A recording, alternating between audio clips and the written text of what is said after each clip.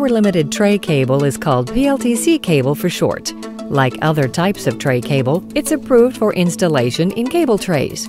According to the National Electric Code, PLTC cable consists of at least 2 insulated copper conductors and a non-metallic jacket.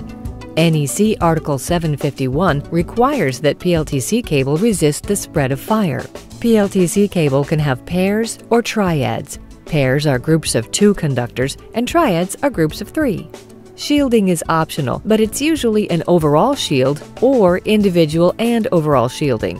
PLTC cables commonly have THHN, XLP, or EPR insulation. The jackets are often PVC, CPE, or CSPE. You may see a Type ITC cable rating associated with many PLTC cables. ITC stands for instrumentation tray cable, which has the same construction and materials, but it's addressed in NEC Article 727 as an alternative to PLTC cable. While its insulation is rated at 300 volts, ITC cables are limited in use for 150 volts or less with a 5 amp maximum current.